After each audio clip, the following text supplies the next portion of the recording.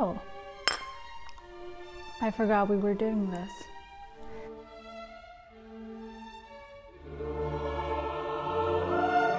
Well, this is a much appreciated and waited for video. If you follow me on TikTok, you know that I love The Secret History by Donna Tartt. And if you follow me on TikTok, which you should, you know just how much everyone was like, please, can you give us a video on the Bacchanal? And I gotta serve. So why don't we start by the iconic first line that I simply could not go without. The snow in the mountains was melting, and Bunny had been dead for several weeks before we came to understand the gravity of our situation. I mean, that's how you start a book.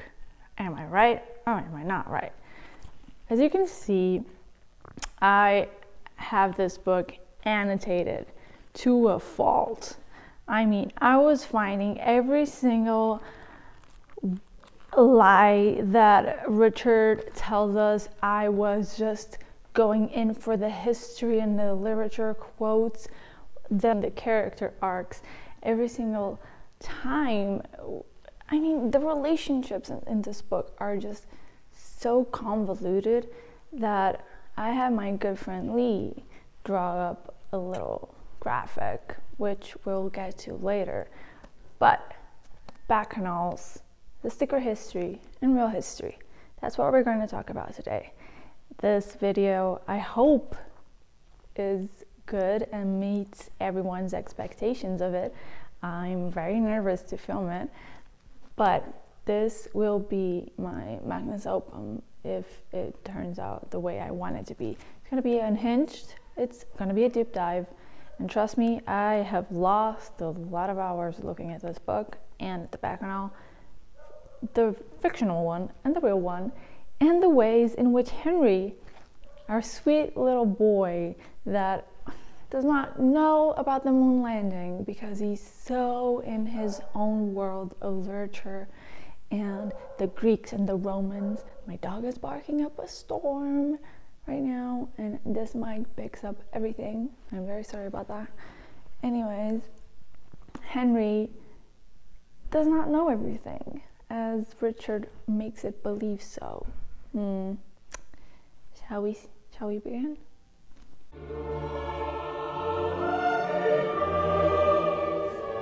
I have my computer here, which you'll forgive me for, but I have a 20-page script for this particular video, and my memory at 23 years old, I am 23, yes, is not the best, so you will forgive me, but I will look sometimes into my computer as we dive into this unhinged deep dive into the Bacchanal of The Secret History and Real History. So let's begin by dissecting The Secret History, all right? I'll give you a brief synopsis of the whole book, spoilers ahead, of course, so if you haven't read this magnificent book, you should read it and then come back to this video and talk about it with me. But a brief synopsis, then we'll do some characters, synopsis, I guess it's the word, or arcs. Then we'll dive into the graphic my lovely friend Lee made, which I have on my whiteboard, and it's amazing. And we'll go into Julian and Bunny a little bit. I'm just giving you like the summary as if this was my article being published on an academic paper or something, but I'm gonna give you all of that, and then we'll go into their attempts at a Bacchanal, what actually was their Bacchanal, then real history, the similarities between The Secret History and Real History, and the conclusion. So it's going to be a long video, bear with me. I am good company, and The Secret History is good company And real history is the best company, as always. I'll be giving you a SparkNotes version of this book because, my God, it's a long book with very long chapters, and my memory is not where it was. In 1983, Richard Papin transfers from a college in his hometown, Plano, California, to a college in Vermont, Hampton College. After a little bit of a strange ordeal in the college and acclimating to the space, since he's a Californian dude, he's not used to such cold weather, he kind of gets obsessed with a group of mysterious students, and there's 5 of them. And after getting obsessed and having some experience in the Greek language, not the ancient Greek, he gets into a class, a very exclusive class, with Professor Julian Morrow and these 5 other students: Henry, Camilla, Charles, Francis, and Bunny. I'm not forgetting anyone. No. The other students are extremely wealthy at first glance, and Richard attempts to hide his much lower background from them because, of course, someone in the 80s, which, by the way, I thought this was in the 70s. I don't know. I was shocked to find out this was in the 80s. Richard feels like an outsider. I mean, he's poor amongst the rich. He's a student of Greek in a class of ancient Greek and Latin, people that are very proficient at both languages.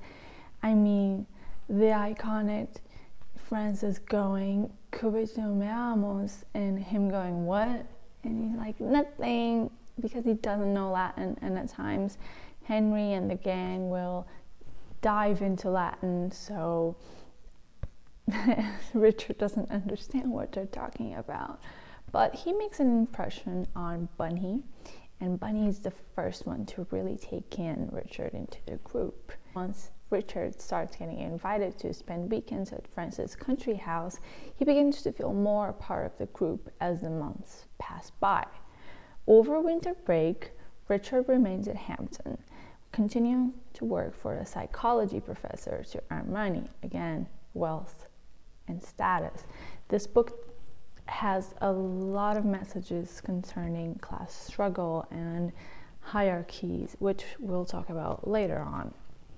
He lives for free in a warehouse with a hippie. Again, this is why I thought it was in the 70s. And he has no heat. He barely eats. The dude is on the verge of death at this point. Richard suffers from a cold and exhaustion until he's found by Henry, who has returned from his trip from Rome quite early. And that's strange. That's very strange, because he went to Italy with Bunny and he's returning earlier than what was agreed upon. And Bunny talked up the storm about this trip. He was so excited to be going to Italy with Henry. And now we'll talk about the hierarchies of money once we go into the whiteboard and the character arcs, because my God, it is so clear. So clear. After Richard moves back into his dorm, he recuperates. He returns to Henry's apartment to look for a textbook. There, he finds that Henry has booked 4 tickets from Boston to Argentina. And that's very odd, because it was sudden and it was only one way. So where are they going? He knows where they're going, but why are they going to Argentina? Why is it only 4 tickets? And why is he being left behind? Richard is not very keen on being left out, and he is left out on the majority of things in the Secret History.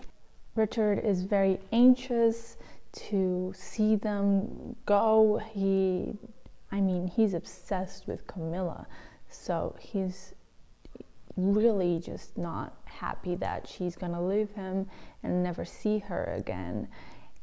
So when class comes and they're all there, he's like, oh, thank God they did not go to Argentina.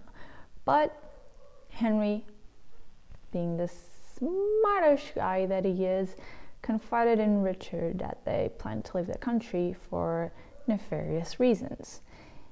But he says, well, I didn't have enough money to go to Argentina and spend my life there, you know, so that's why we didn't end up going. Henry tells Richard how they had a Bacchanal. That's the point of this video. At Francis Country's house. Did they have a Bacchanal?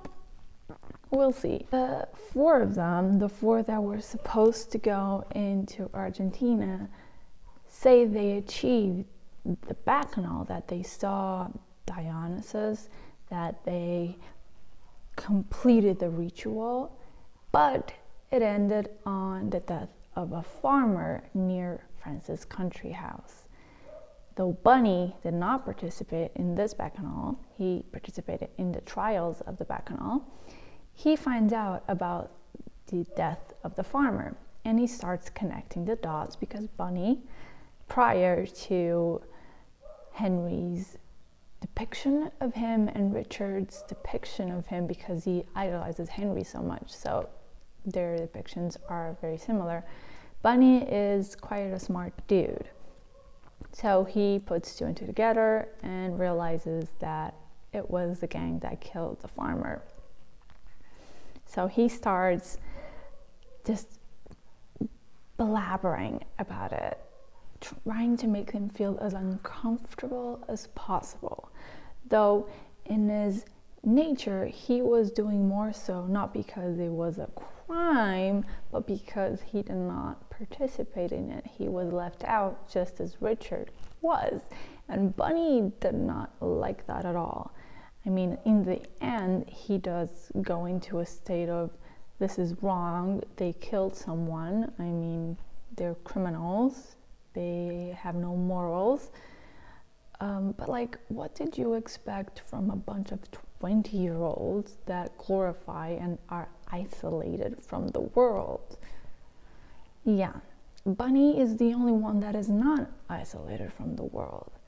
Richard wasn't isolated from the world. He then becomes isolated, and then when Henry starts to distance himself a little bit from Richard, Richard once again enters the world. So Richard is like in and out of the sphere of isolation that the gang is, but it's all very, very weird. And then we get the major catalyst, which is the death of Bunny Corcoran. Which one of the reasons being, oh, he was just annoying us. He was just annoying us, and I mean, he didn't participate in the Bacchanal because he had a grilled cheese and a milkshake, which yummy. But the reason for killing him was because he I'm sorry for like not getting it out, but the reason for him not participating in the Bacchanal was because he ate something in the cafeteria. The reason they killed him was because he ate a little bit of ice cream from Henry's fridge and just put it back instead of taking it out and putting it on a little bowl and eating it out of a bowl. No, he ate from the container, and Henry was just pissed at that because Henry just does not live in the same world that we do. So he thought, okay, I murdered someone, so what's two? Henry toys with the idea of poisoning, and this is when I cannot defend Henry anymore because he poisons animals, dogs, which made me so mad, like, he's irredeemable. Like 50% of the book, I'm like, Henry Winter, the man that you are, you're stupid, but I love you. And then he just becomes unhinged because he thinks he saw Dionysos. My God. So he toys with the idea of poisoning, but eventually decides that pushing Bunny over a ravine would be much more poetic and much more brutal and efficient. He just can't deal with Bunny anymore, so pushing him off would be top tier. Richard is not supposed to join them, although on the day of the planned attack, Richard finds a note from Bunny in the library stating that he has gone to a party. This note has caused a little bit of commotion on the people that discuss secret history. I won't talk about it here, but basically people wonder if this note was, am I wondering, or did I read it? My memory, like I said, not okay. However, Bunny does arrive into the ravine. Richard goes to the ravine to tell them that, oh, Bunny's not coming, he went to a party. So they're like, oh, we can't kill a person today. Oh, what would we do now? And then Bunny does come and they do kill him, and it's so sad. Actually, his death is really sad because he's like, oh, hey guys, what are you doing here? And then they just kill him with, listen, Bunny is not a normal dude, like a good dude, but he didn't deserve to die, much less at the hands of his friends. I mean, what the hell? Snow begins to fall after Bunny's death, like the iconic opening. So his body is not found for several days, and the group is very like, oh, we got away with it. We got to get away with another one. And during that time, the FBI, my God, the Corcorans pulled all the stops. The FBI got involved because they thought there was some kind of drug thingy or satanic thingy happening at this time, because everything in the 70s and 80s apparently is satanic. So the FBI showed up and they started questioning the group about it, and the group, especially Francis, Charles, and Henry, but especially Charles, now that I think about it. Charles is white, like, repressed with it. He tries as much as he can to steer them into the direction of Cloak Rayburn, which was a friend and drug dealer of Bunny, which is like, you killed someone and then you want to frame the murder on someone else. Like, what? Not good people. Not good people. We're not dealing with good people, okay? From Richard's perspective, by the way, this could all be just a fabrication on his mind. I don't know. After the snow melts, however, Bunny's body is found, and his classmates go to his family's house to grieve him, have a funeral, you know, all the things you do for a funeral. And it was very odd. Everyone was just weird. Richard was weird. They were all doing drugs. When they return to campus, they do not spend as much time together as they did before. I mean, killing two people inevitably, oh my God, this word, inevitably will separate a gang of friends, I guess, especially when one of the core people of the group is killed by the group itself. So yeah, I understand how they got separated a little bit, especially when the police was on their trails. Charles begins drinking heavily and he ends up in the hospital. Francis has panic attacks. He tries to off himself quite a bit, and it's quite sad. Richard begins to realize that his friends, such as the fact that Charles and Camilla have an incestuous relationship, which we'll get on, and that Camilla and Henry have been manipulating Richard all along. Okay. Richard begins to realize that his friends, or supposed friends, are not all that seemed to him in the first place. I mean, Francis has a lot of panic attacks and tries to, you know, step into another world, which Richard is an a-hole about, by the way. I have to breathe in very deeply whenever I think about how Richard treats Francis' panic attacks. Like, yeah, Francis killed 2 people, I understand, like there's not a lot of morality in that, but the way he treats his friend, his closest friend in the group, as having mental problems is like, ugh, so annoying. Like, okay.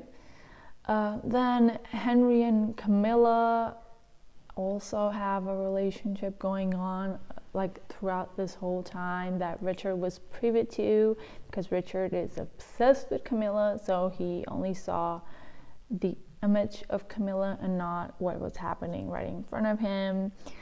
And he thinks that they've been manipulating him this whole time, especially Henry, which, I mean, sort of. And Charles and Camilla, of course, have an incestuous relationship, which we'll get on once we get to the whiteboard. Richard and Francis take Charles to the country house, as Charles is increasingly paranoid about what Henry will do to him, because there's not 2 without a third. And honestly, Charles was quite right to think that Henry was going to kill him next, because, I mean, you're both doing the same person. Charles is quite abusive to his sister, and they hate each other with a passion. So I would be scared for my life as well if I was Charles. I would be. So Charles disappears when Henry calls to the country house, and Richard and Francis go to the hotel where Camilla's been staying to look for Charles. There they find Camilla and Henry, who had begun a romantic relationship, or had been having one previously. We don't know, because again, this is from Richard's perspective, and he of course wants to think of Camilla as a pure, innocent girl. Charles arrives with a gun because he's a southern boy and he's just a cowboy, and Henry gets a hold of him because he's a mammoth of a man. He's huge, and Henry whispers something that haunts every reader of The Secret History, because we don't know what it is, and we want to know what it is, but he whispers something to Camilla, and then when they all think he's going to kill Charles, there's a knock on the door of the hotel, and he offs himself. And it's not pretty. The 4 of them, of course, grow apart. Once Henry is dead, their Augustus, their god, is dead. So, after years have passed, Richard is a professor of some kind of literature, like medieval, I believe, and Camilla is stuck at home, which was something that she did not want, and it's quite a sad ending for Camilla. I mean, you did kill 2 people, so I guess you kind of deserve it, but she's stuck at home taking care of her grandmother. Charles is just off and drinking across the US. Francis attempts to off himself several times. Not a good life. I don't even know where to begin with the character relationships, so let's go into the whiteboard. Here's the graphic. Beautiful, isn't it? Listen, this pen ran out of ink and I just bought it, so we're going to excuse that little friend that is missed there, but let's dive in, because this is fun as hell. Let me just put my blanket on. I think my cat wants to be on the blanket as well. You want to come out, baby? Because it's cold and it's winter, and it's the perfect vibe for The Secret History. Anyways, so let's start with our Augustus, our beautiful boy, our king, if you will. Come here. I know you want to come up. I know. There you are. Okay, so Henry. He's in love with Camilla. Camilla is in love with him. With Richard, I mean, Richard thinks of him as a friend. Henry is like, meh, towards Richard. He's like, okay, he's there. He's kind of psychopathic like me, so okay, 2 psychopaths. Then Richard is friends with Charles, and Charles is friends with Richard. She's purring. Mwah, I love you so much. Okay. Then Charles. Charles is friends with benefits with Francis, and Francis is in love with Charles. Very much in love with him. Push and pull. Charles is very much push and pull. Then we have a mutual hate relationship between Henry and Charles. We have an incestuous relationship, very abusive as well, between the twins, Camilla and Charles.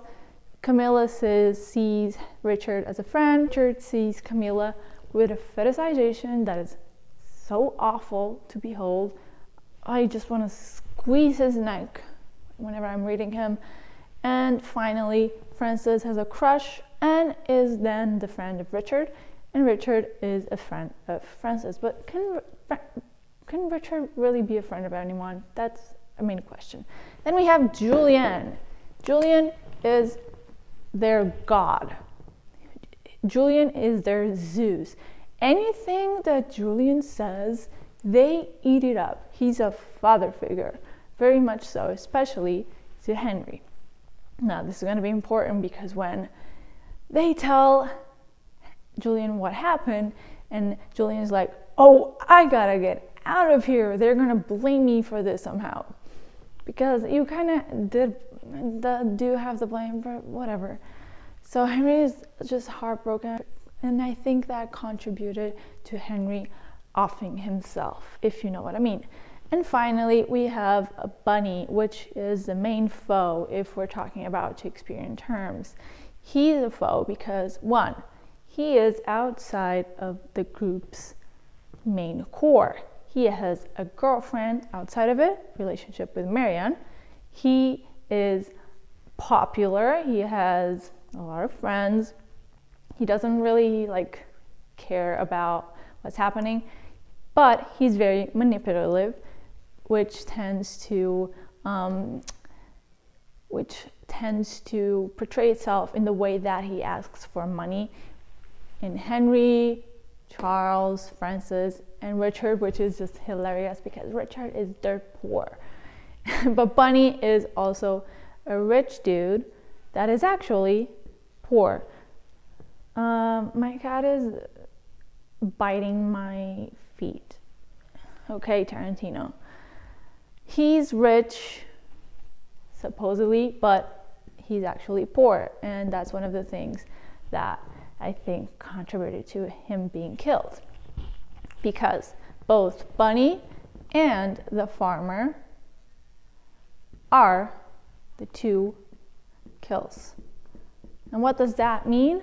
Two people with low status in the hierarchy, which is Julian, Henry, Francis, the twins, Bunny, Richard, are killed. Richard is saved because he lies through his teeth and says he comes from this Hollywood family. He's saved by status because they think, the core group thinks, that the hierarchy actually is Henry, Francis, the twins, Richard, and Bunny at the end in terms of money. So the two people that are killed end up being the two poor people.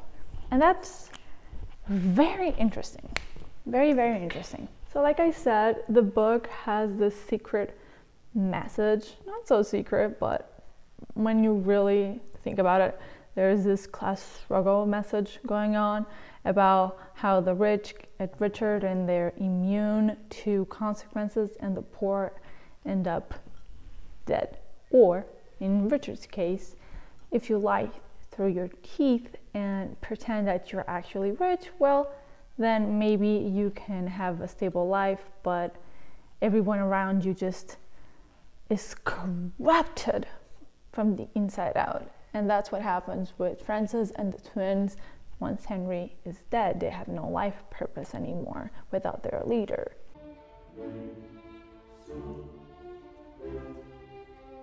Henry is our king. He is our Augustus. He is a Roman man pretending to be a Greek. He's the richest of them all, the prodigal son, though he is so dumb when it comes to real world knowledge. Again, the moon landing, sir.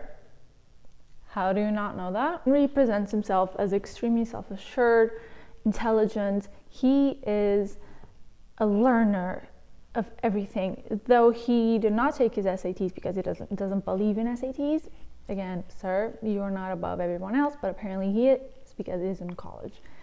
I wish that was how things worked. He's very good at what he loves to do, which is languages. So you see him a lot in Richard's POV, going over Greek, Latin. They mentioned that he translated religious books. He's just a really good and intelligent and has a good head for languages. But he's dumb as hell when it comes to being your own person and knowing when and how to stop and knowing what's right and wrong. He doesn't know how to separate the two because he was spoiled from birth. He was sick when he was young. So again, spoiled as hell. And to make it all better, everyone just coddles him.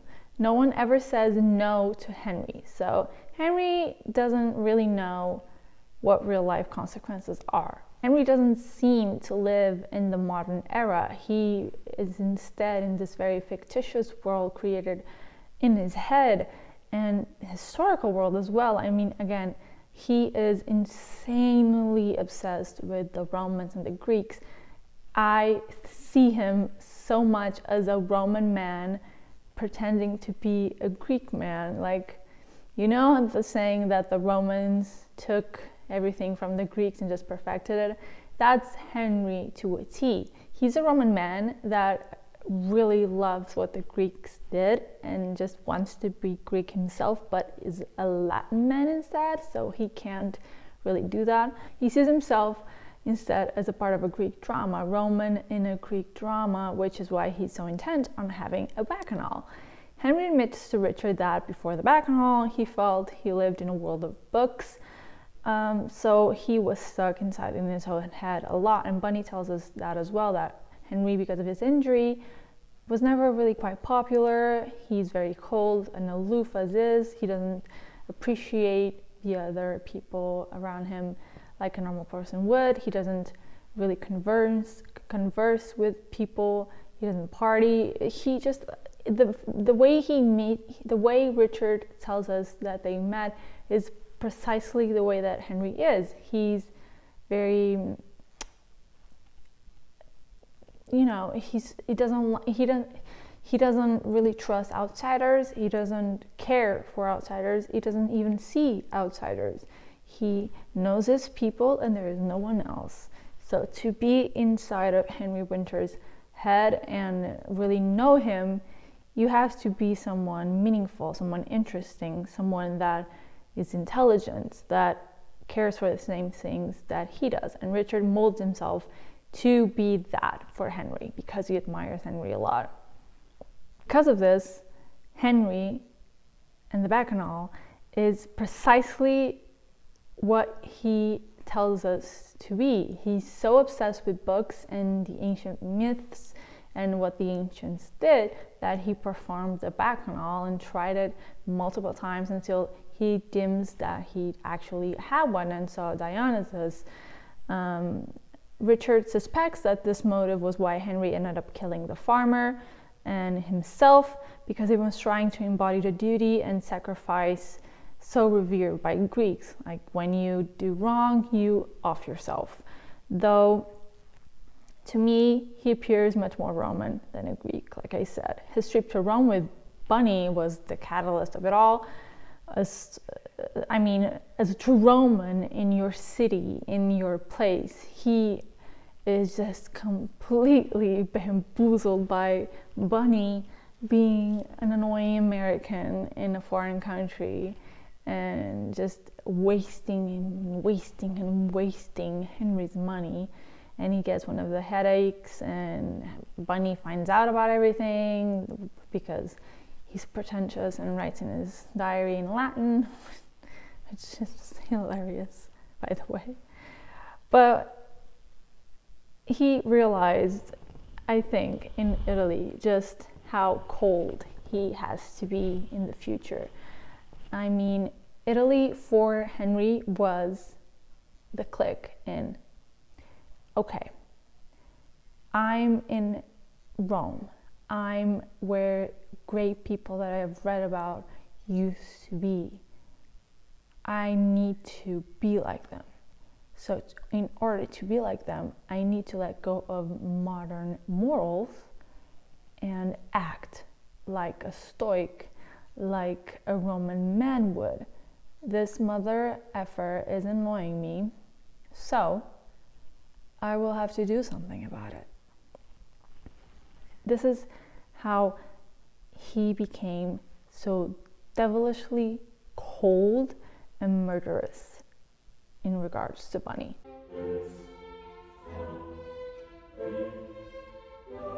Now Francis is our prince. So we have the king, then we have the prince. He is just a little happy boy at the beginning of the book with a lot of problems in his family though, but he's just described by Richard as being very flamboyant. He's not openly gay, but we know that he's gay, you know. Bunny was an a-hole again to Francis because of that. He had a relationship sort of with Charles. He tried to have a relationship with Richard, maybe with Henry as well, who knows. But Henry gives me such 100% hetero vibes that I don't think even Francis would go for that. They spend as Henry is an ancient Roman and Greek man, to me, Francis reads very much like a Victorian boy, like the dramatics of it all, the sleeves, the shirts. He's very much Victorian in a way. So they spend most of their time in Francis' country house, a grandiose house with acres and acres attached to it, where they perform their Bacchanal and run amok doing God knows what. I wish I had such a place in my 20-something-year-old that I am now, to just go about and rest and study Latin and read my sources, Greek and Latin sources. But unfortunately, I do not have rich friends. I don't have much friends at all. Sad. I do have lovely Lee, and we both go to the library and talk about this.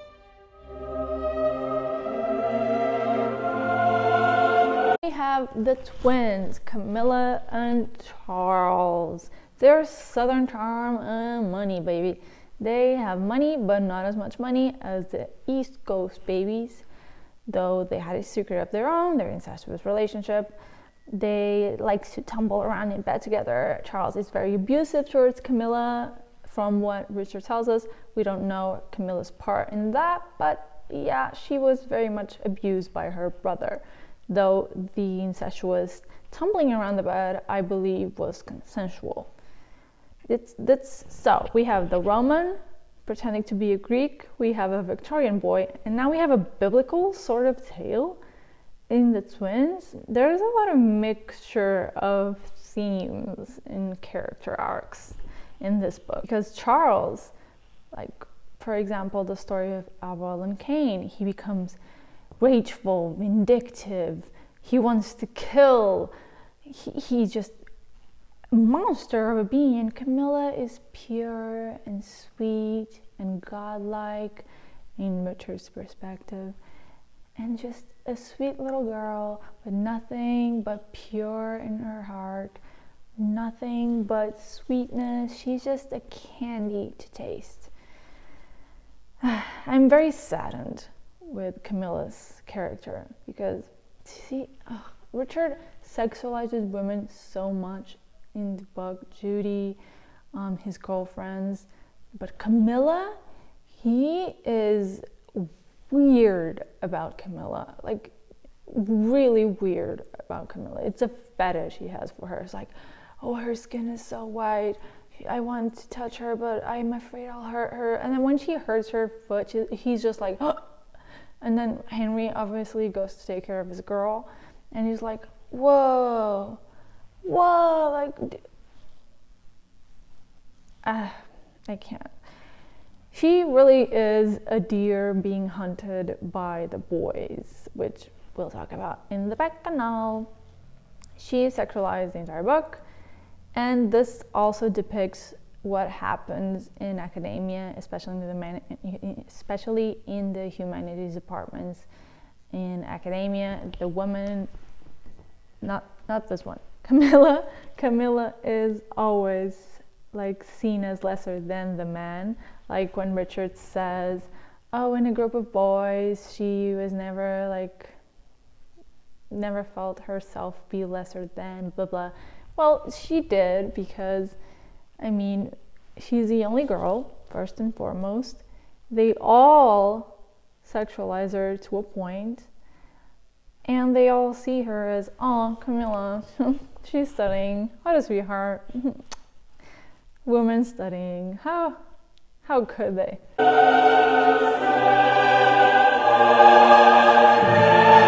Bunny. I want to live Richard to the end. Bunny. If you look at him out of Richard's account, he's a beloved guy on campus. But Richard tells us he is an awful human being. Like, he doesn't pay for expensive dinners that he takes people. I love that scene so much. It's horrendous. The audacity to go to dinner and then go, oh, forgot my wallet. And that being his shtick is just pure comedy. Pure comedy. And he, again, was so taken by Richard's lies, or maybe he was just trying to see if Richard was lying about his new money kind of feel, because they're all old money and Richard was pretending to be new money. So Bunny was like, let me catch him in the lie.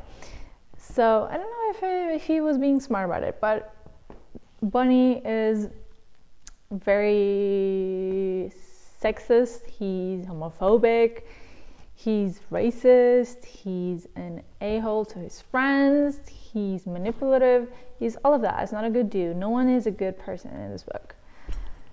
But he does have outside relationships. Again, with Marianne, his girlfriend, which we just glossed by when he died, just glossed by her grief and what happened, like what.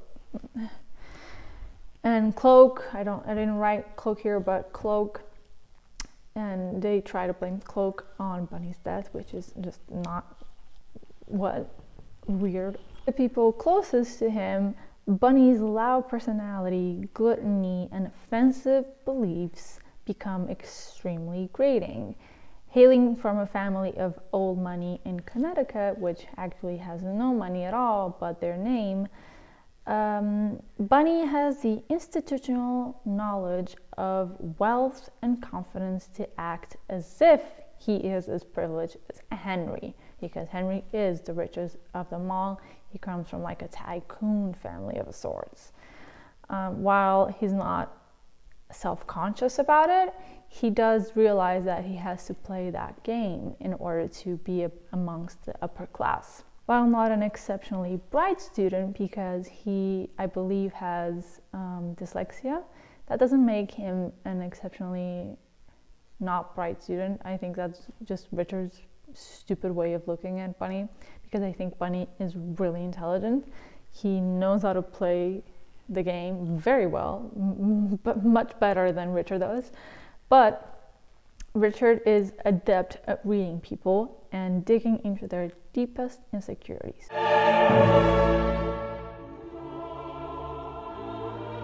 Now, finally, Richard is our narrator, and he's a damn liar. If I showed you every single page of my secret history annotated book, the amount of red ink on that book of me just going, he's lying here, he's also lying here, lying here, lying here, lying here. Having grown up in California in a lower middle class family, Richard has a romantic view of the ancient and elegant of the end of the East Coast families as well. I mean, wealth comes from the East Coast. It's old money. And having to study such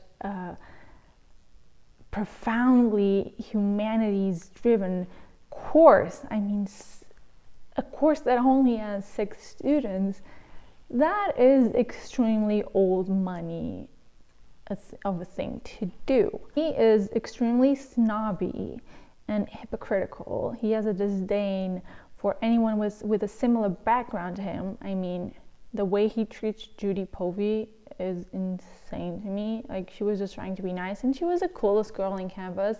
You were just a dork, okay? My God. Though he took ancient Greek only out of convenience at his college in California, he becomes determined to join Julian's class because he's a snob and he wants to be like the other snobs in the board. So even after Richard is accepted into the group, he can still never truly be himself around them. He's still lying. He's constantly lying in order to be accepted. He acts as though he's just as wealthy as the rest of them, especially as Henry, which, dude, you wish. For fear of not being accepted, because he sees very much what happens when one of them, Bunny, that does not have the same money as the other in the group, the way he's treated by the others in the group because he doesn't have the same kind of money. He sees that, he doesn't want that, so he pretends to be rich in a way and have family problems in order to spend winter break back in Hampton College and not go to California, which should obviously have flagged to the others that, oh, this dude is just lying to us. But he is the epitome of a dude looking inside a window into this friend group. He idolizes them to a degree of psychopathy and insanity that makes him like so weird and like a stalker in a way, because he didn't give up until he was a part of their group, which, dude, okay, weirdo. He is kind of a chameleon. He transformed himself in order to be liked by the group. So it's hilarious to me that, like, when it all fell apart, he was just back in California being like, now what? I killed a person. Now what do I do? It's boring not killing people. He's just there, looking at the rich, wanting to be rich, but never being rich. Let's go into the Bacchanal.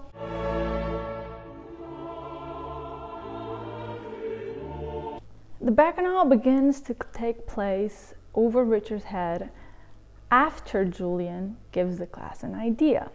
Henry becomes obsessed with it. So through pages 42 to 45, this is when Julian gives the core group the idea of a Bacchanal. We have in page 42, Richard saying to us, the reader, I thought of the Bacchae, a play whose violence and savagery made me uneasy, as did the sadism of its bloodthirsty god. Compared to the other tragedies, which were dominated by recognizable principles of justice, no matter how harsh, it was a triumph of barbarism over reason, dark, chaotic, inexplicable. This is just an indication of what the entire book is. Julian then goes on to say, and it's a temptation for any intelligent person, and especially for perfectionists, such as the ancients and ourselves, to try to murder the primitive, emotive, appetitive self. But that is a mistake. I don't think Richard listened to this last phrase, but that is a mistake. Because when Francis asks why, and Julian goes on to explain everything that is wrong with it, like, for example, of the Romans, he goes on to say that the emperors, think, for example, of Tiberius, the ugly stepson, trying to live up to the command of his stepfather Augustus.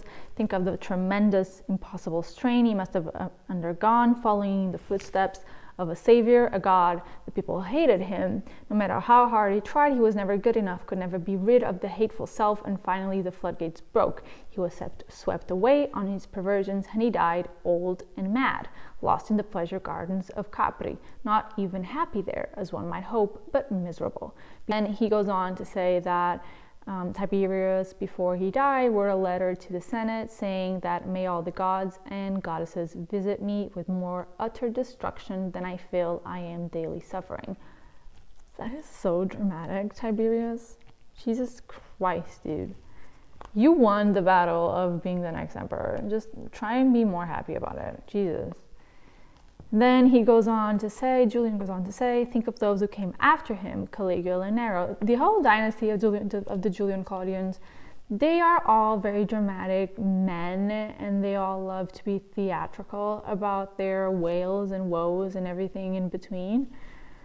Starting from Julius Caesar, ending to Nero, my God, the blood that ran in that family was dramatic as hell. He then paused. The Roman genius, and perhaps the Roman flaw, he said, was an obsession with order. One sees it in their architecture, their literature, their laws. This fierce denial of darkness, unreason, chaos. He laughed. Easy to see why the Romans, usually so tolerant of foreign religions, persecuted the Christians mercilessly. How absurd to think a common criminal had risen from the dead. How appalling that his followers celebrated him by drinking his blood. The logic of it frightened them, and they did everything they could to crush it. In fact, I think the reason they took such drastic steps was because they were not only frightened, but also terribly attracted to it. I mean, drinking blood out of the body of a god, come on. Pragmatists are often strangely superstitious. For all the logic, who lived in more abject terror of the supernatural than the Romans?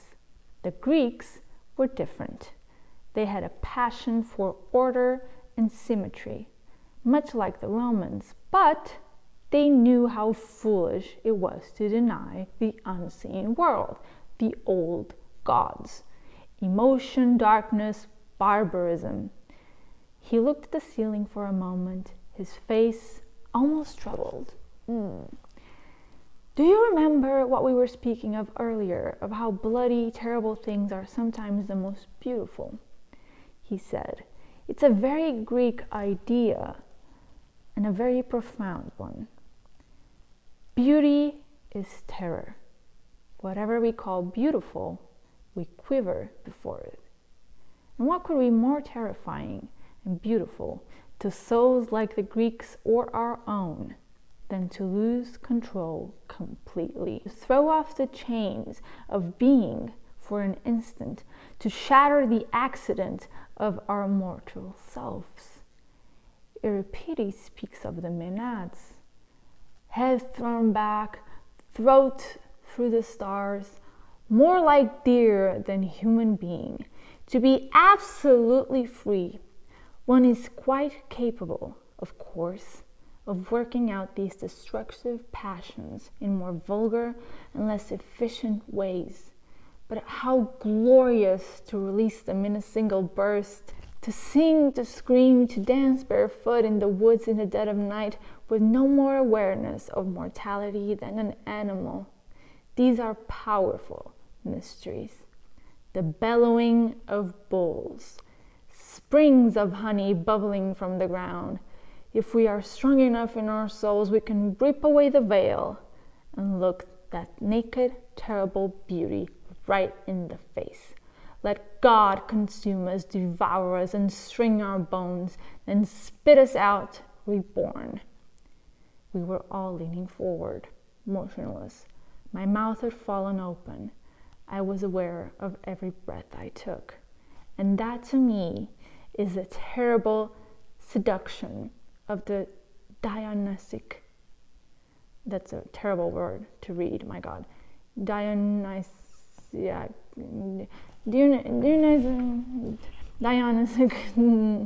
of Dionysus, the Bacchanal, okay? God damn it. Hard for us to imagine that fire of pure being. You can see this page. I annotated it a bunch, but this is the start of the Bacchanal. Julian is as much at fault here for the Bacchanal as the rest of them. He gave them the idea. And remember every single word that I read, because we're going to see them being repeated. Julian gave a bunch of 20-year-olds that are already Julian gave a bunch of 20-year-olds that are already spoiled and isolated from the outside world, that live inside books and ancient myths and the glory of the past, that want something greater, that want to be something else, that want to achieve something that no one else on earth is achieving right now. He gave them the present. He said, go have a ritual for Dionysos if you want. This is like the best thing ever. He gave them the idea. Let's not go against that. Julian, their father figure, gave them the idea for this ritual. They were stupid enough to do it. The idea came to the leader of the group, of course. On page 182, I passed it, whoops. On page 182, Henry, as he's confessing to Richard everything that has transpired, he says, well, as far as I knew it, it hadn't been done for 2,000 years. He paused when he saw he hadn't convinced me. After all, the appeal to stop being yourself, even for a little while, is very great, he said. To escape the cognitive mode of experience, to transcend the accident of one's moment of being. There are other advantages, more difficult to speak of, things which ancient sources only hint at, and which I myself only understood after the fact. Like what? Well, it's not called a mystery for nothing, said Henry sourly. Take my word for it, but one mustn't underestimate the primal appeal. To lose oneself, lose it utterly, and in losing it be born to the principle of continuous life outside a prison of mortality and time. That was attractive to me from the first, even when I knew nothing about the topic and approached it less as a potential mystes than anthropologist. Let's dive into what they tried to make of a Bacchanal and how they supposedly succeeded.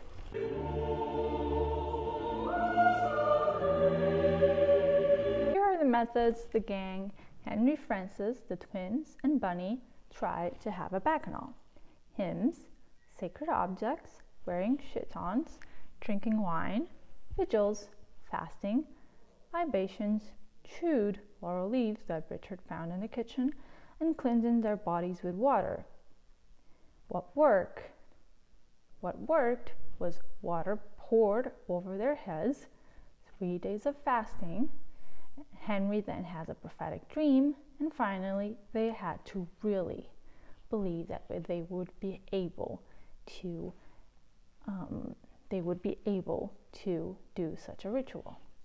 But the actual Bacchanal that the secret history gang thinks happened was filled with torches, dizziness, singing, wolves howling, a bull bellowing in the dark, familiar, the river ran white, a film in fast motion, the moon waxing and waning, the clouds rushing across the sky, this is the passage of time, vines growing around them in the trees like snakes, again familiar.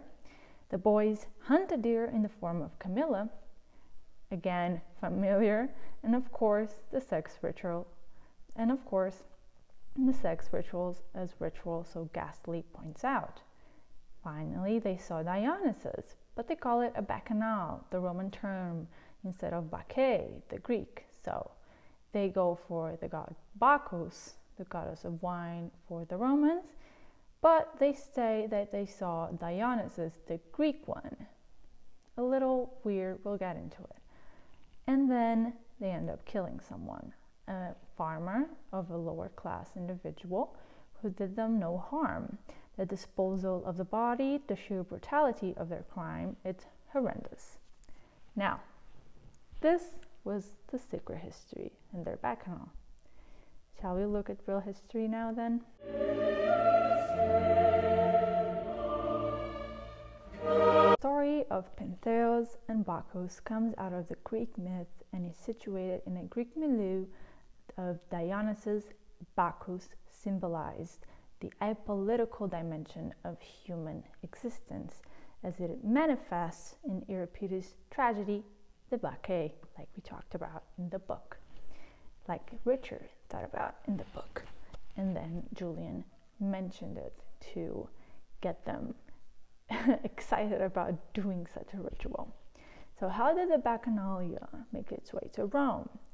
Livy claims that an unknown Greek came first to Etruria, who was a priest of nocturnal rites of secrets, and that later the rites were transformed by a priestess in Campania. There is archaeological evidence of Dionysus in Etruria and Campania, and he had been established in Polis, a cult in Magna Graecia, since the 6th century BC.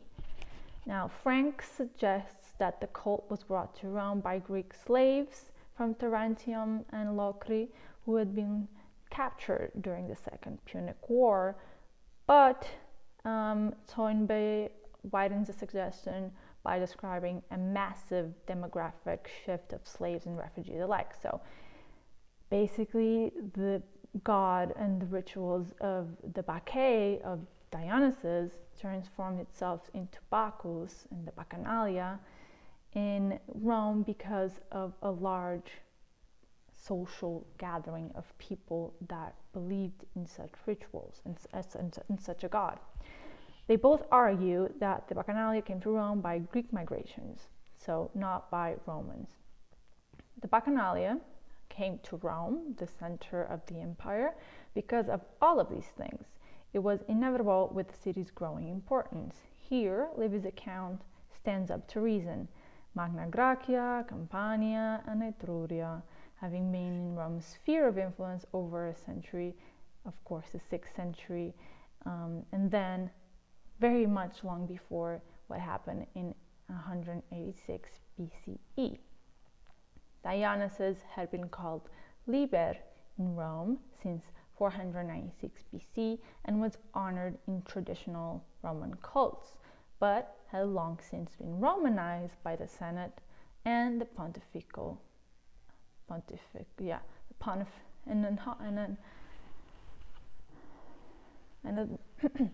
Dionysus had been called Liber. Dionysus had been called Liber in Rome since 496 BCE, and the Romans and the Roman cults, they Romanized the god Dionysus into Liber by the Senate and the Pontifical College. The difference between Liber and the Bacchanalia was that the Bacchanalia were ecstatic mystery rites. But even more ecstatic was Magna Mater, the Big Mother, Kai Bile, and she was welcomed by the Senate with the highest honors in 204 BC, so 200 years later, almost 300 years later. At the advice of the Sibylline oracles, Rome sent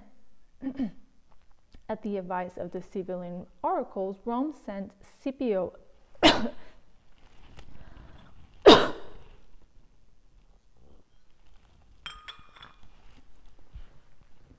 At the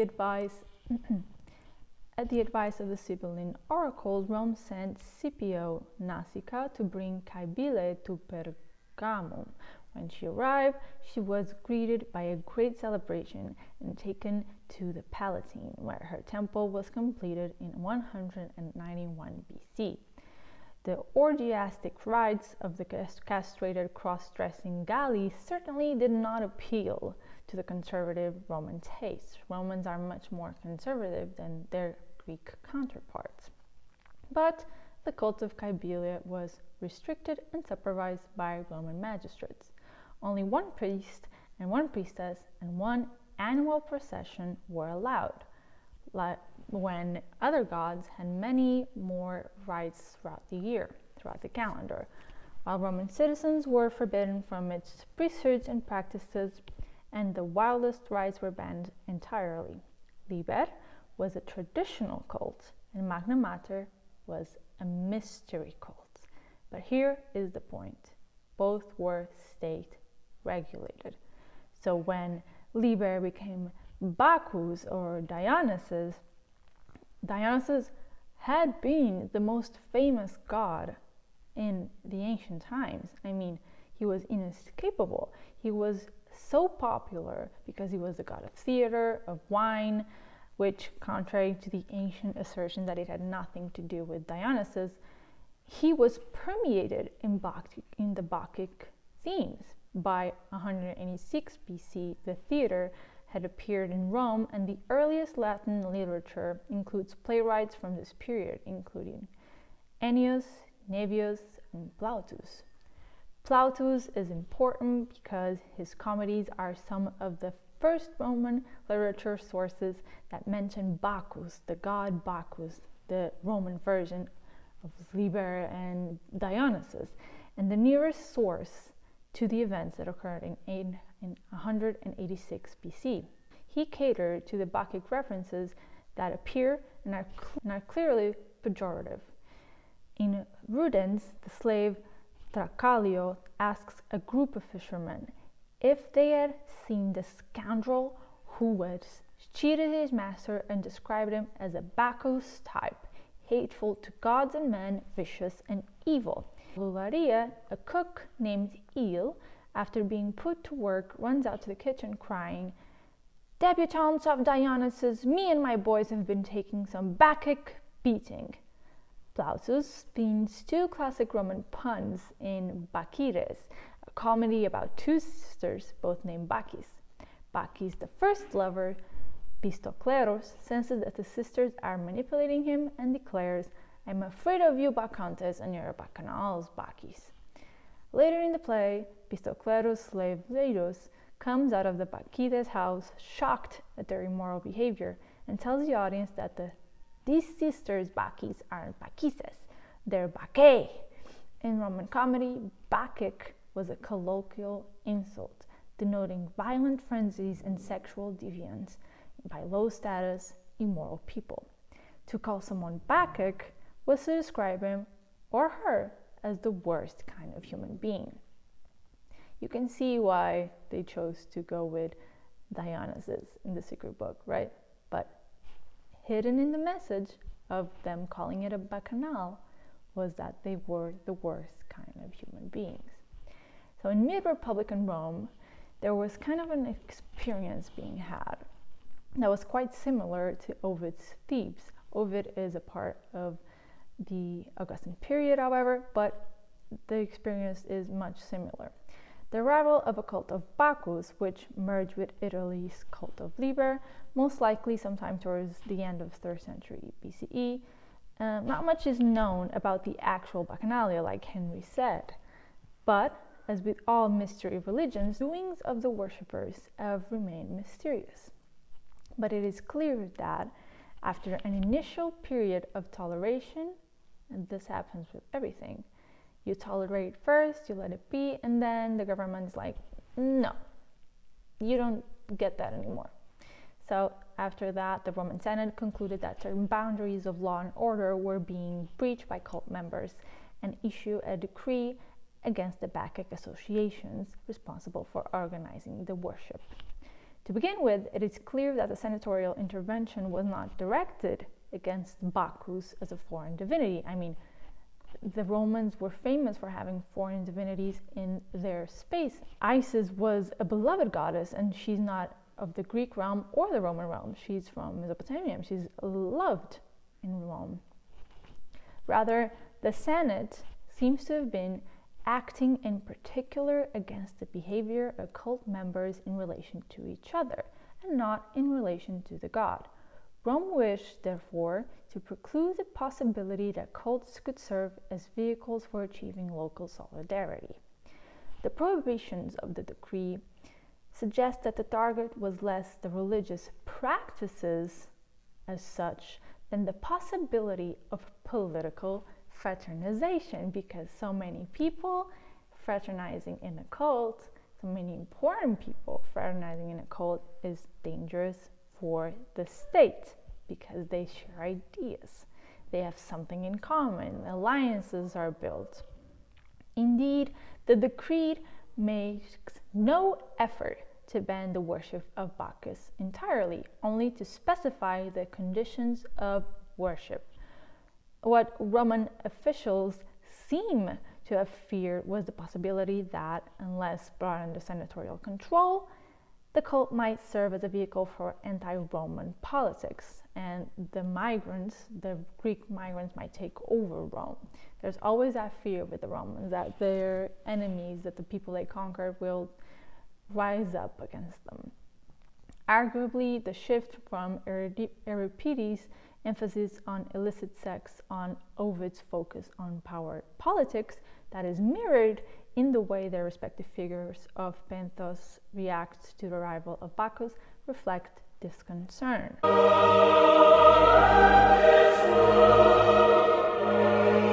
The account of the historian Livy is offering the modern reader a vivid and salacious account of what happened, in which sex, intrigue, and xenophobia register insistently. It is in fact a chronicle of the affair, shot through with a bunch of Augustan moral legislation and moral views. So Livy is writing in the time of Augustus, so let's say 20 BC, let's say 20 BC, 20 to 15 BC. We don't actually know when he was writing.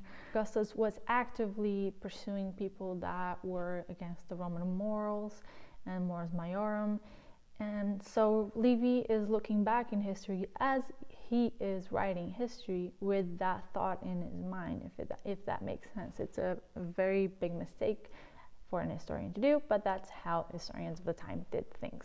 So I can't criticize Livy in that amount. Idiom in which Livy describes what the Bacchus cult members practice is parallel with Pentheus' characterizations of Bacchanals and their rites in Ovid's account. The theme of sexual license registers with particular emphasis.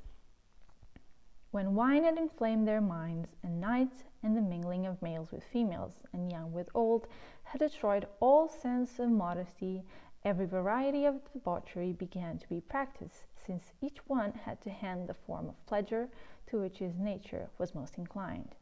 The denigration continues with accusations of trickery and fraud in terms of Pentheos and the imputation of magicae fraudes, magical frauds, political conspiracy, and even ritual murder, followed by the sacrilegious disposal of the victims' bodies.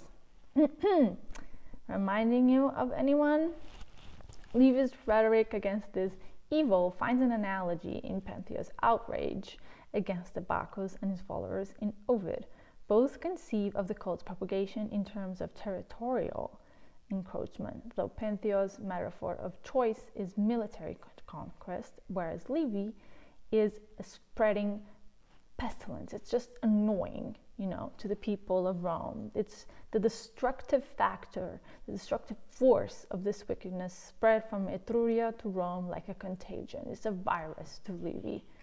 Roman society or societal groups, or any society for that matter, selects only a very limited number of concepts as constituent of its value system and embodying societal reason. Those that do not meet the criteria for the Roman way of being are completely outside of it. They are pushed away. Again, do we remember what I said about the class struggles? Yeah. Who is pushed away? Who is constantly feeling out of place? Richard. Bunny tries his best to not be pushed away and ends up being pushed away and out of a goddamn ravine. So, very literal in that sense. For instance, according to conventional Roman selection, it was unreasonable for women to vote, to be invested with political power, or to go to war. Camilla, everyone, this does not mean that the Romans could not theoretically conceive of the position of women in these ways. Again, Camilla, anyone? She's there, she can do those things, but they don't want her to. They find it sweet and so heartwarming that she is making an effort to do those things. The position of women in these ways, societal pressure would prevent such a choice of alternative concepts from being put into practice. Roman religion was not independent of society. Religion exists because of society. John Shade has aptly remarked, there was in fact no such thing as Roman religion, only a series of Roman religions, as many Roman religions as there were social groups.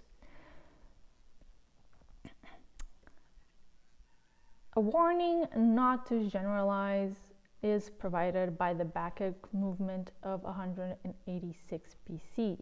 Its leaders and followers may have been aristocrats or at least belonged to the socially privileged, hence why the Roman Senate was so afraid of them communing with each other, of them forming alliances in a cult that wasn't Roman per se, that wasn't allowed, that was so pure and liberating in a way, so Greek.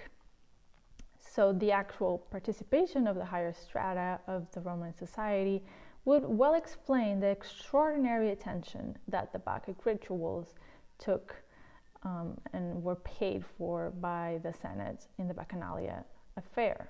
186 BCE, the Roman Senate decided to take measures against the worshippers of the god Bacchus, and thereby initiated one of the largest systematic persecutions of religious groups hitherto seen in Europe. According to Livy, 7,000 people fell victim to the campaign. We can't compare it to the millions of course, the Nazis and what happened with the Armenians as well, but 7,000 in that time is a lot of people, especially wealthy people at that. They fell victim to the campaign, and the majority of them were executed. They died because they were part of the Bacchus cult. Livy also reports that the measures caused great terror inside and outside of the city, numerous suicides, and a mass flight from Rome. According to Cicero, not a friend of the channel, the measures even included military operations, which make them appear almost crusade-like. The measures against the Bacchic cult lasted 5 years altogether. In the end, the cult was not completely eliminated, but reduced to a manageable size and subjected to strict regulations. For the first time, the Roman Senate had massively interfered with the religious affairs of the foederati. Now, this is quite significant. In Livy's narrative, Publius Ebutius was a young member of an equestrian family. After the death of his father, he was brought up under the protection of his stepfather, who embezzled the property of his ward. In order not to be held accountable by the judicial authorities, the stepfather and the mother of Publius sought to destroy the virtue and reputation of the young man by urging him to become an initiate to the Bacchanalia. However, a well-known prostitute, the freedwoman Hispalia Vexenia, who had a love affair with the young Publius, warned him about the cult. As a girl, she had been initiated to the Bacchanalia together with her mistress and had observed the horrible rites practiced in the cult. Upon her urgent advice, Publius refused initiation into the mysteries of the Bacchanalia and consequently was expelled from the house of his stepfather. Publius consulted the consul Spurius Postumus Albinus, who then decided to investigate the case. The outcome of the inquiry was the following. The Bacchus cult, deriving from the Greek Dionysian festivals, had first come to Etruria and from there to Rome, where the rites were performed in the Grove of Stimula. In the beginning, it seems to have caused no major misgivings. Hispalia reports to the council posthumous that the Bacchanalia had started as a cult for women, and it was a rule that no man should be admitted. There have been 3 fixed days in a year on which initiations took place, at daytime into the Bacchic mysteries, and it was the custom for the matrons to be chosen as priestesses in rotations. Now, the trouble began when a woman named Pacula Ania became priestess and altered the rites. According to Livy, the Bacchanalia eventually turned into violent sex orgies, including the rape of female and male adolescents. The historian lets Hispalia go on with a report. Pacula Ania had performed the ceremonies by night instead of by day, and in place of 3 days in a year, she had appointed 5 days of initiation in each month. From the time when the rites were held promiscuously with men and women mixed together, and when the license offered by darkness had been added, no sort of crime, no kind of immorality was left unattempted. There were more obscenities practiced between men than between men and women. Anyone refusing to submit to outrage or reluctant to commit crimes was slaughtered as a sacrificial victim. To regard nothing as forbidden was among these people the summit of religious achievement. Livy also tells us that Posthumus, when he presented the conclusions of his investigation to the senators, the 2 reasons that were seized with extreme panic, pavor ingens, and collectively afraid of the account of the community of publico nomine, that these conspiracies and nocturnal meetings could and might lead to some secret treachery or hidden peril. And privately, privatim, each one feared on his own behalf, afraid that it might have some connection with this horrid business. The Senate reacted quickly.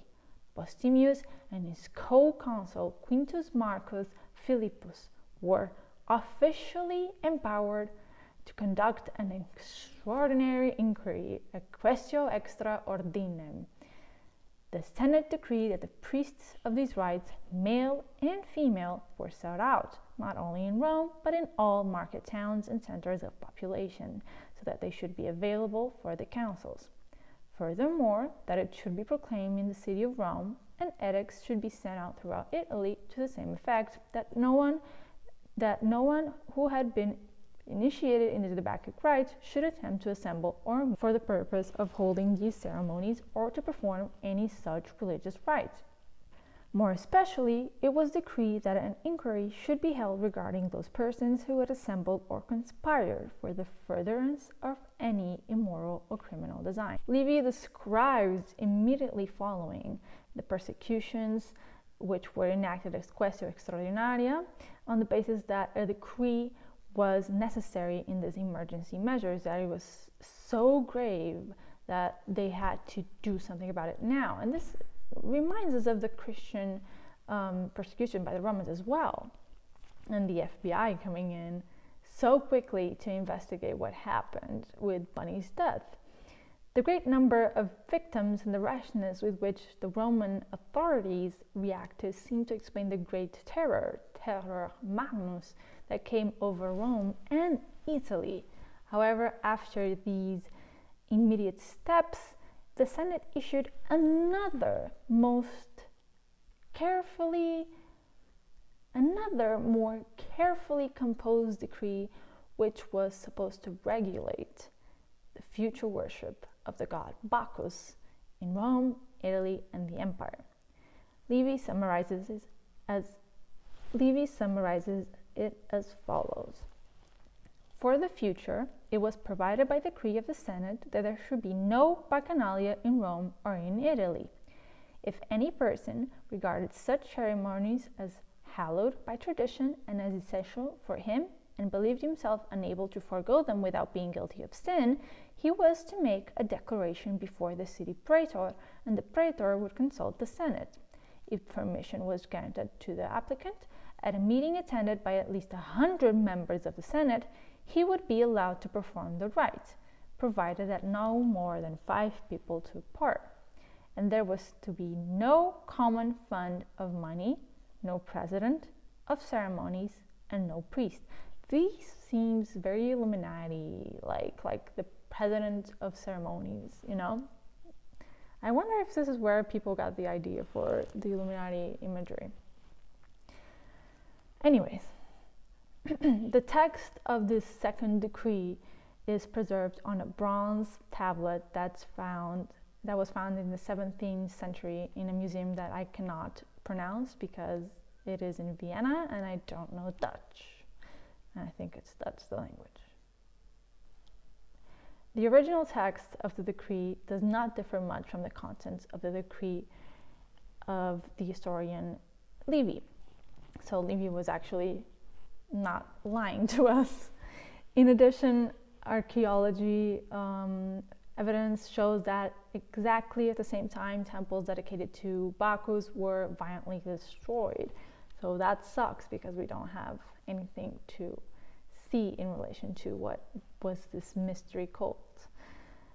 Another somewhat neglected source is Cicero, which again is not a friend of the channel, and I will hate him forever. He constructs the ideal religious laws in the second book of the Legibus, of laws, blah, blah, blah. The fact that Cicero incorporates the senatorial decree in his construct shows that it was real, that Livy wasn't lying. Again, there is archaeological proof, and that it was a huge thing in Rome. Livy's narrative concludes with the significant rewards given to the heroes of the story. Aebutius and Hispalia, the woman that came forward and spoke about it, for their efforts to protect the city against great harm. The Bacchanalia have to be seen as domestic and secret conspiracies. This argument implies that the Bacchanalia are first and foremost a political problem which requires social constraint. It's a political problem that needs a political solution. So Posthumous' speech, the guy that was supposed to be initiated into the Bacchanalia, but the freed woman that was once a prostitute said, "Yo, don't do that, it's really weird, please don't do that." Well, he said, "The Bacchanalia are no longer just a problem of private religion, even though it is yet confined to private outrages, private noxia." Ultimately, the impious conspiracy of the Bacchants aimed at taking over the complete control of the Republic. Therefore, the Republic must act. Yet, the council has to fight the popular fear that measures against the cult will raise the anger of the gods. Previous interpreters of this text have overlooked that in the course of his argumentation. Posthumous, or respectively Livy, redefined the concept of superstition, that it wasn't all that bad.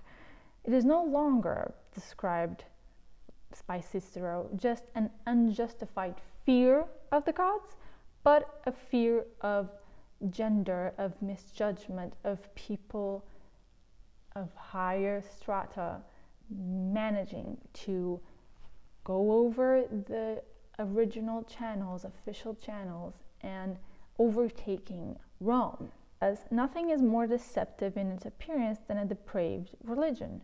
When the agency of the gods is made an excuse for criminal acts, there comes into the mind the fear that in punishing human misconduct, we may be doing violence to something of divine sanction that is mixed up with offenses. But you are freed from such religion by countless decisions of the pontiffs, resolutions of the Senate, and, for good measure, responses of the soothsayers. I have thought it right to give you this warning, so that no superstition may agitate your minds when you observe us suppressing the Bacchanalia and breaking up these criminal gatherings. Now, Posthumus does not think of a completely secular sphere of political action. He adds that all measures against the Bacchanalia are favored and willed by the gods. So all the gods are against Bacchus and Dionysos in a way, even though Dionysos is the most popular and beloved god till today. Anyways, he says that basically this claim presupposes that the gods grant to the humans a sphere of independent action, even including religious affairs. But the Bacchus cult is basically an alien religion in Rome. That's why it was spread like an epidemic, and it's described as such. That's why Livy attacks it as such, because it was spread so quickly. It was obviously fun for the people in higher stratus to go out and have fun and have orgies whenever they wanted. I mean, that's what these 20-something-year-olds did. That's what the 20-something-year-olds in Rome are going to do. Obviously, that's what's going to happen, especially when there's drugs and all of that involved. Posthumus gives speech concerning the mores maiorum of Rome, like, we have to keep that going. We cannot let ourselves be like the Greeks and fall from our grace of being the great Romans. I mean, it's just again, it's repeated throughout Roman history, them thinking that their morals are bigger than. I don't need to say anything. But he says, Livy again, for men of deepest insight in all matters of divine and human law came to the decision that nothing tended so much to the destruction of religion as a situation where sacrifices were offered, not with the traditional ritual, but with ceremonies imported from abroad. So that's the main issue. It's not original to the territory, it's not Roman, it's not theirs. They're being very xenophobic.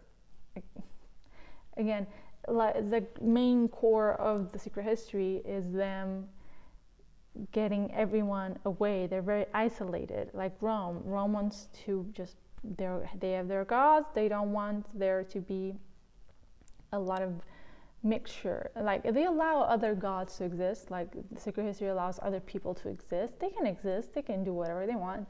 But as soon as those people get mixed up in their weird stuff, they die. Or as soon as they try to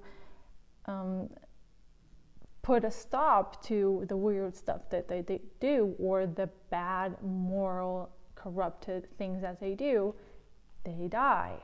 And this is what happened with the Bacchanalia affair in 186. The Romans were like, this is not good for us politically. There's a lot of important people here. We don't like it. It's foreign. It's not ours. And we have to protect our mores maiorum. We have to protect our politics. We have to protect ourselves first and foremost. So they're not us. They die. Okay? That's basically what happened. I mean, the Romans were such stoics that when Livy describes what the Bacchanalia turns into being, like he says, the pleasures of drinking and fasting were added to the religious rites to attract a larger number of followers. So the cult started very small, and then to add more people and to, gain power in Rome over the other cults, they added things that they knew people wanted, to have fun. I mean, a 20-something-year-old wants to have fun, and fasting means you'll get to have all of these experiences. And the 3 days fasting that also happens in the secret history, that is mentioned in the beginning of the tale that Livy tells us, and again here. He also says, when wine had inflamed their feelings, and night and the mingling of the sections of different ages had extinguished all power of moral judgment, all sort of corruption began to be practiced, since each person had ready to hand the chance of gratifying the particular desire to which he was naturally inclined. And this is, it's very well known that everyone in the secret history sort of, had an affair with each other. And that's what also happened with the Bacchanalia in the ancient times. These words make very clear that Livy saw the sexual excesses as the core of the Bacchanalian scandal. As Hispalius says, the feeling of absolute license, licentia, and the negation of sacrilege, nefas, were the guiding principles of the orgies. They wanted freedom. They wanted to be sacrilege. They wanted to go against the norm. So, the essence of the cult, like Livy is referring to the Stoic doctrine of the natural instincts, is okay, the natural instinct is to be like animals and to just let our mortal selves be and just do things like animals do. The adult human, however, has morals that we think in a way that shouldn't be, I mean, it's not normal for us to do such brutalic things like Henry describes. He says he felt like an animal, something else. I mean, he references the bull bellowing like Julian mentioned it. I mean, he's just repeating what Julian said. That's why I don't believe they actually had a Bacchanalia. They were just drunk and probably on acid off of their minds and just killed someone. And he repeated everything that Julian said, but we'll get to that. Cicero then explains that this policy, this decree, this second decree, lists the archetypes of what was morally good, morally bad. So he says, human manner and community custom have established that they, as regards fame and disposition, raise up to heaven persons of distinguished benefaction. Thus, Hercules, Castor, and Pollux, Aesculapius, Liber, i.e. Dionysos, and Romulus, the same one whom they regard as Quirinus, with their souls enduring and enjoying eternal life, are fittingly regarded as gods, since they are the very best and are immortal. Henry talking about mortality, again, it's all here, it's all in real history about what happened in the secret history. So the Bacchic cult had always offered an alternative opportunity to find some fulfillment for people who had no chance to participate in the care and for the administration of the Republic. And that was the fear of them, that people were feeling powerful when they were not powerful in their actual real-life careers. And according to Cicero, the Republican epitome of a meaningful life, that's all that matters, to have a career. So these people were feeling that same feeling that a Roman man would feel by having a prosperous career in the magistrate, and they were having it by just having these weird orgies, you know. The cult ran out of control. The Senate came in, seized everything, killed 7,000 people, highest strata people, and made sure that no, the Roman way is the only way, and you are not about to do this to us ever again. And I mean, it did set an example, because it was so bad that there is not an example in Roman history that is similar to it. I mean, some people may have used the cult just to live out their sexual fantasies, but nevertheless, there is a reason to doubt that the majority of the people that were in the cult, that spent their time fasting and drinking wine in order to see Dionysos or Bacchus or participate in the orgies, they were at their core wanting this unrestrained feeling. They didn't want to be in a society that didn't want them. They wanted to be something else. They wanted to be immortal. They wanted to feel like a god, you know, like an animal, like not themselves. And that's the appeal of the Bacchanalia, to not be yourself, to feel more than, to feel higher than. As even Postumius admits, they all felt, the people of the cult felt that they were driven by a divine force. Henry says that as well, that he was driven by a divine force. And they claimed that they were acting according to what that divine force wanted. Again, they said that as well. So the killing of the farmer happened because he interrupted their communing with the divine force at hand, with Dionysos, with Bacchus.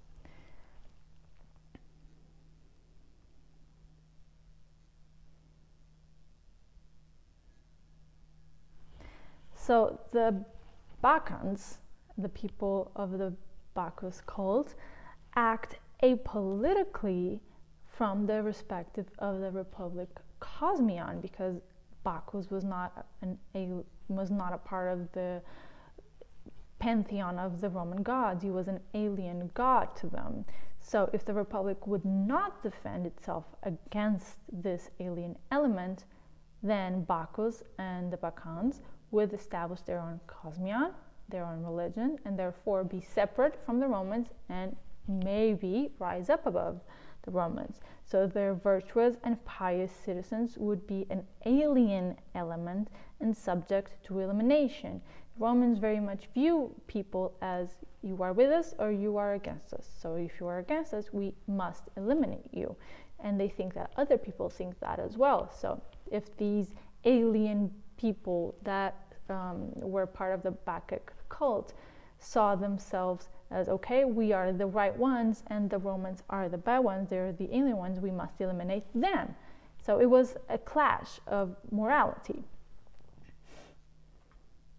The myths that say that Dionysus has to fight constantly for his acknowledgement as a proper god in the divine as well as in the human realm, it's true in the sense of history. It's very interesting that the mythological enemies of Dionysus are almost always rulers. We have Perseus of Argos, Lycurgus of Thracia, Pentheus of Thebes, and we have here Dionysus' main antagonist, I would say, is Julian. Because when Julian learns, and Julian says it is a mistake to do so, so when Julian learns that they actually did do a Bacchanalia, he is against it. And the ruler of the Bacchanalia, Henry, that acts for Dionysus, is broken. That he's version of a father, of a ruler, his king, doesn't accept it. So in the Bacchae, the play that we mentioned in the Secret History, Zeus announces his return. The illegitimate son of Zeus announces his return to Thebes, the hometown of his mother Selene, as follows. To these overland cities first I come, having established in far lands my dances and rites to be God manifest to them. Now Cadmus gave his crown and royal estate to Penthos, of another daughter born, who wars with heaven in me. And from my libations thrusts nor makes mention of me in his prayers. Therefore to him my godhead will I prove, and to all Thebans. So Bacchus, Dionysus, keeps having to prove himself. And we can say that for Richard, he has to prove himself constantly to the group, and he does not participate in the Bacchanal. He does participate in the killing of Bunny. Henry wants to prove himself to Julian. The twins want to prove themselves to their families and to Henry. Same for Francis, to society and to Henry. So in 186 BC, when the Roman Senate passed the Senatus Consultum de Bacchanalibus, a law that suppressed the cult of Dionysus, of Bacchus, in both Rome and all of Italy, well, that's the suppression of the god Dionysus again. Hence, the departure of Henry from his fictional world, the complete manifestation of everything that happened with the cult in Rome that was separated or just very small, happened with the sacred history. Everything got very tiny, everyone separated, everyone went into their corners. There was no more Greek classes, Julian disappeared. Everyone either finished college or just simply went away because there was no more purpose. Some people died, some people got into alcohol. Just everything burst. The bubble burst. Their isolation was no more because society is a community and they did not want an alien thing forming inside of it. Ovid offers us a very succinct description of Bacchus and Dionysos and his cult. And Ovid is a lover of all of depravity and freedom and sexual love. So let's read it. You are blessed with endless youth. You are eternally a boy, high heaven's star, the handsomest of all. Your face is like a virgin's when you don't display your horns. You've won the Orient. Its farthest bounds are yours, where sun-scorched India is bathed by Ganges. You, the god-man, venerate, killed sacrilegious Pentheus and Lycurgus, the one who plied the two-edged battle axe. It's you who seized the Tuscans, you who cast their bodies overboard. Your chariot rolls heavily across the mountaintops, is drawn by lynxes, and it has bright reins. Bacchanals and satyrs follow in your wake. Together with Silenus, that old man is drunk. He staggers, leaning on his staff, or hardly keeps his seat upon the back of the bent as he rides. And where you pass, young men and women chant and clamor, glad. Palms beat the tambourines, bronze cymbals clash, long flutes of perforated boxwood add their strident music. Theban women cry, be with us now, O merciful and mild, observing as the priest that ask your rights.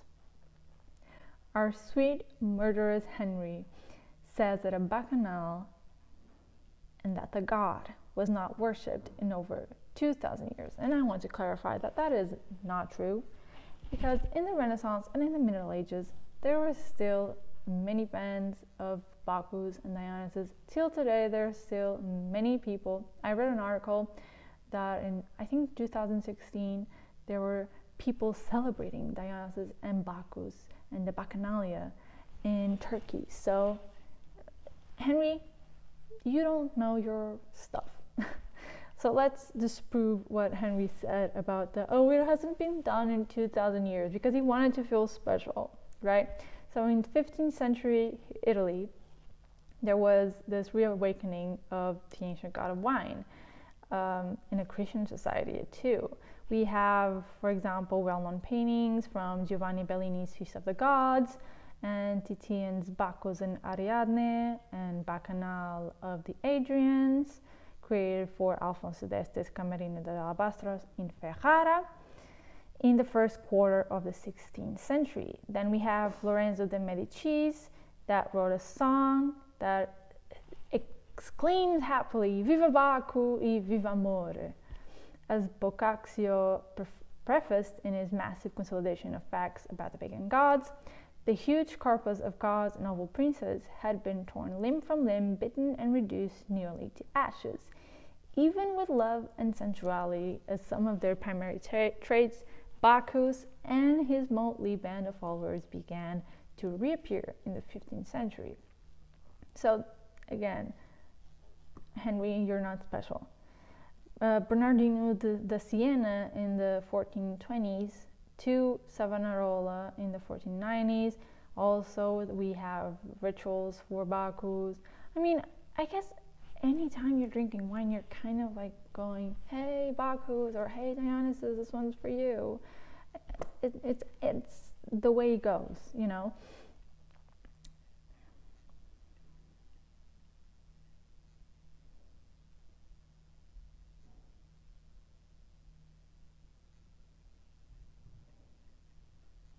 alas, this was a long video. We are almost done.